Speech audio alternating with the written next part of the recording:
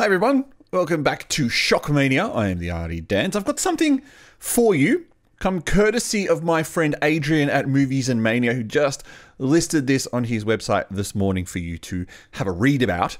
This is a Shudder film called History of Evil. I haven't watched the trailer yet, so let's get to it. Now. We have breaking news at the top of the hour. Political terrorist Alegre Dyer Rodriguez escaped from Evan Detention Center in Louisiana. So I believe this is a horror and a thriller. Authorities encourage citizens to contact them immediately so she could be brought to justice. Okay. Oh, nice.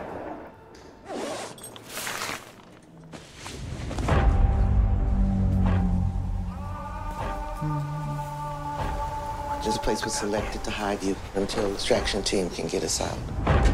What the hell is this? Alright. So they seem to be in a house waiting for... He said an extraction. Where's Benny? Benny got out. I say we take our chances and get out of here. Nobody's going outside. Stop talking to me like I'm a child. Should have never brought you and Daria here. The boy's helping me. Good boy. The one sitting behind you. Oh, nice. So the trailer's kind of really building this up a bit. You need to take back your power. It's taken a long time to get to something. I need you to help Mommy out right now. I've noticed a lot in horror trailers now. There seems to be a lot of people behind other people. I don't, must be the new horror trend.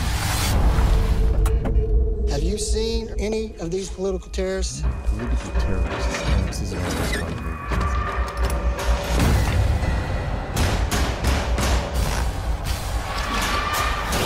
Put the gun down!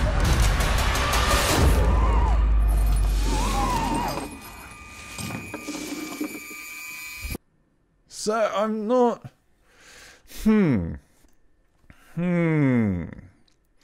Let me read the synopsis that Adrian's posted on Movies and Mania. It's an American horror thriller, 2014, about a family on the run that takes refuge in a safe house with an evil past. The problem is I'm not getting from that trailer, I'm not really understanding what the evil past is in this film. So on initial viewing of this trailer, I can't say that I'd be lining up to want to watch this. That's interesting. I'd probably want to wait for someone to review it.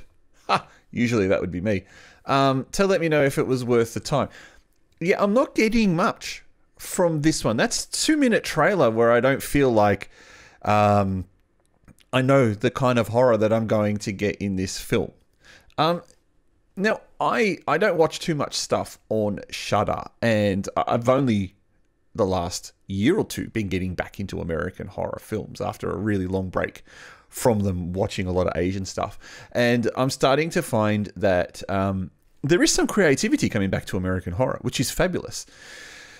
But I'm not sure whether this one kind of will be that itch that I need to scratch when it comes to the type of horror that I like. I do like horror thrillers, and I think most people do, because a full-on horror movie using this style will probably get a bit fatigue-inducing. It's, you know, a faux haunted house kind of film. But adding a bit of a thriller element could be fun. The problem is that that trailer is probably not giving much away that would make me want to watch it. But hey, your mileage might vary. And if you're interested in watching this film, I'd be really keen to know why. Using the two smiley faces behind me, I can't be bothered turning them off at this point.